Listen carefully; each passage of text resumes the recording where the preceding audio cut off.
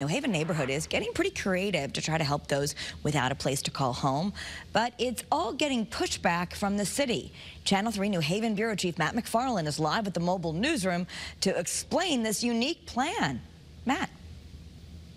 Hi there, Kara. Well, both sides agree addressing homelessness is important, but the city is saying folks need to follow the rules. Now, the issue is over 6 tiny homes that were set up in the backyard of 2 homes on Rosette Street in New Haven's Hill neighborhood earlier this month. Mark Koval, who started the Amistad Catholic Worker House, has been providing land and infrastructure behind his home for that encampment since June of 2022. Earlier this year, a group raised more than $120,000 to purchase and install those 6 tiny transitional housing units, which include heating and cooling along with electricity. But the city recently sent them a cease and desist letter saying the group went ahead and put up the homes before getting the proper zoning and building approvals.